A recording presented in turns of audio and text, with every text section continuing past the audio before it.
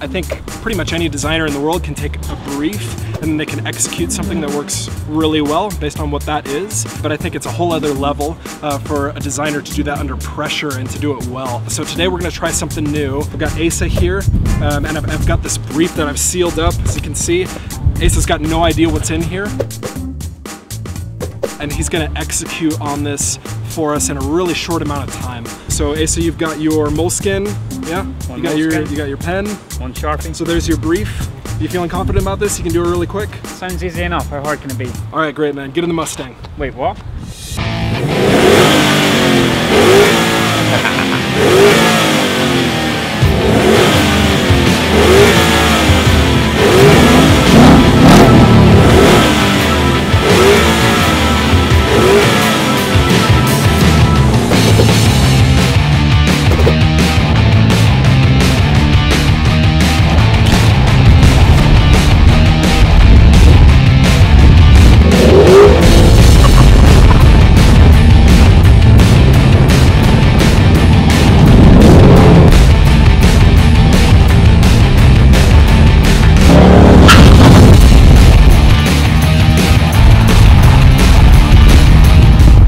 Yep, pull over.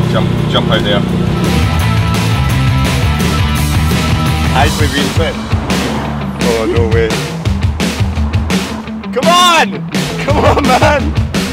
I'm done with this. Game over. You got your drawing to finish.